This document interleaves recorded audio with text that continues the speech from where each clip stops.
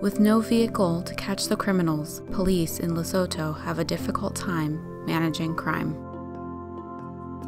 In Lesotho, it's common for the vulnerable, especially the elderly, to be robbed, raped, and even murdered. But Sister Theresia Ntsoaki Noko is changing that reality. Attending asec-sldi workshops gave Sister Theresia the leadership and communication skills she needed. Her limited skills are no longer a barrier in her service to the elderly. She has the confidence to speak to social development organizations on behalf of the facility, and is using her grant writing skills to acquire a vehicle for the local police department. She's confident that a police vehicle will lower the crime rates and keep the elderly safe.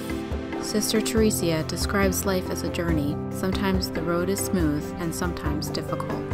You can help pave the road to make life's journey a little easier for others by donating to the education of a sister just like Sister Theresia today.